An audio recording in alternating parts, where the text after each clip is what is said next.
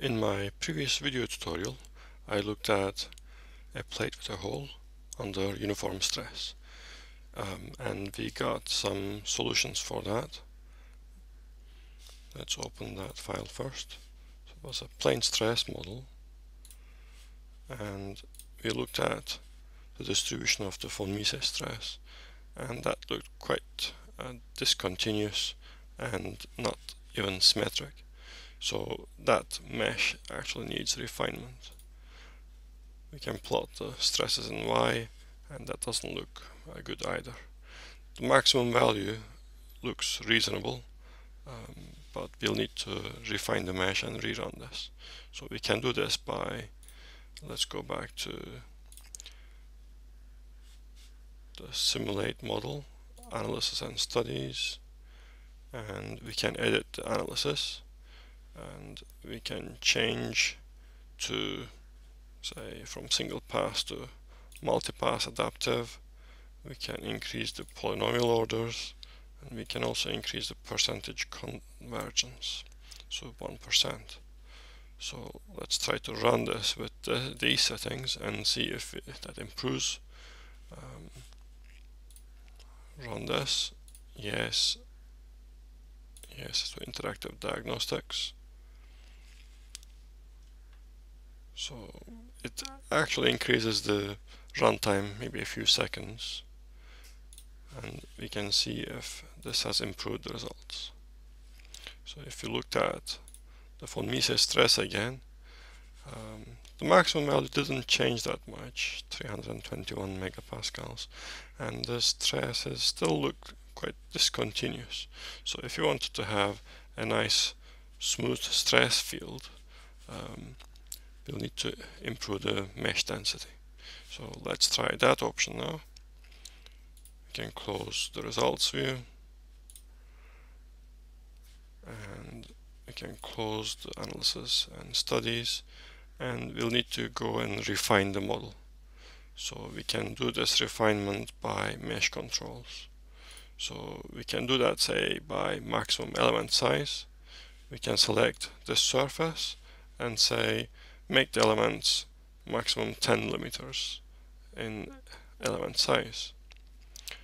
So that will be my first auto jam control, and you can see that that's listed under the auto jam control on the left. I can add another control, another element size, but this time focus on the edges of the hole. So I can select edge or curves, select these two edges of the hole, and then say, well, make the elements maximum 2 millimeter edge size on this boundary. So let's say OK to that. So if we look at the mesh density, we can look at auto jam and create the mesh to look at what is it like, and you can see that it's a very much finer mesh. So let's close that and close. We can save the mesh if we want, and then we can rerun our analysis. So we can go back to home, analysis and studies, and rerun this. Yes to interactive diagnostics. It'll probably take a few more seconds to run, which isn't too bad, in 2D, and we can run the results, and that looks a much nicer, smoother distribution of the stresses.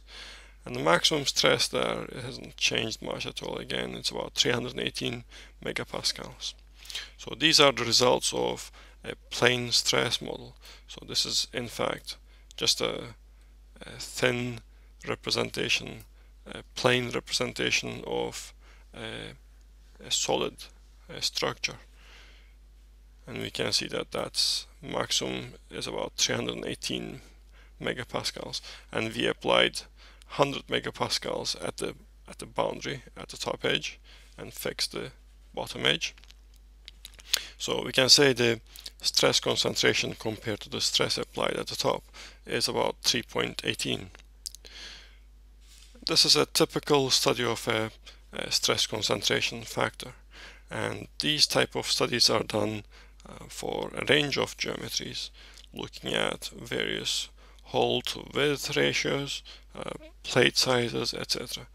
And I can show you an example of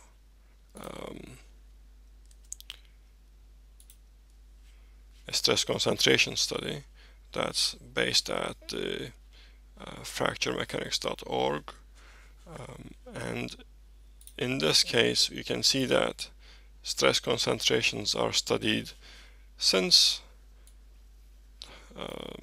the end of the 19th century, really. So there are analytical solutions to represent the stresses, and these analytical solutions for an infinite plate typically tell us that the stress concentration is 3 times the stress at the far side of the plate.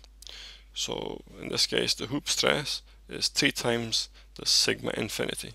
So sigma infinity is at the far boundary, and the maximum stress appears at this corner, at this point, and that's about 3 times the far boundary.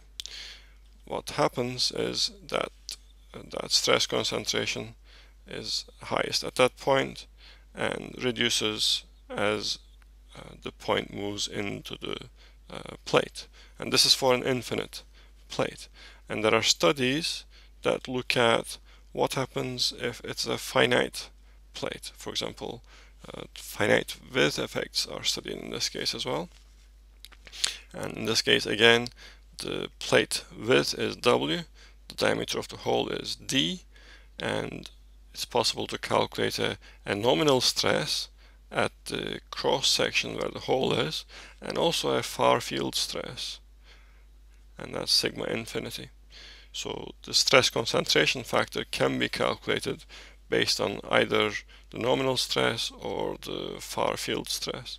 So KT in this case is calculated as the maximum stress at the edge of the hole to the nominal stress, and that's an empirical representation, and that shows that if it is done for various diameter to width ratios, that stress concentration factor appears to go down. But remember that this is done against a nominal stress for the cross section that has the hole. If we do the stress concentration ratio with respect to the far field stress, that means we can find that this is represented by the red line in this graph. So sigma max over sigma infinity is going to increase indefinitely as the diameter to plate width is increased. And these type of stress concentration studies are done for a large number of different geometries. You can find, for example, the ESDU datasheets. An example is 09014, elastic stress concentration factors, and that looks at geometric discontinuities in flat bars or strips of isotropic materials. So these are listed in terms of various geometrical parameters. One of the research papers that I have studied was what happens to the elastic stress concentration at radial crossholes in pressurized tech cylinders. And what we found was that it can be quite complex when you consider a 3D stress state. So what we can see in the plane stress representation is a simplification of a complex 3D geometry.